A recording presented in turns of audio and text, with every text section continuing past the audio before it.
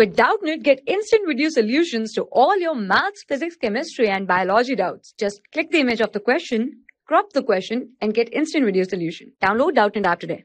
In this question, we are asked to name the disease in which the number of platelets reduces to 25,000 to 30,000 per cubic mm of the blood.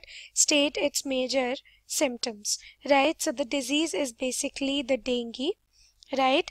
Dengue fever, wherein is one such disease where in which the number of platelets, right, in which the number of platelets they get reduced to as low 25 to 30,000, right, 25 to 30,000 per cubic mm of blood, right? So basically it is caused by the biting of the Aedes mosquito, right, which basically is a vector that carries the dengue virus, right? So basically in the dengue fever, the symptoms that could be seen are high fever, right, high fever, rashes all over the body, right, high fever, rashes or red spots on the body.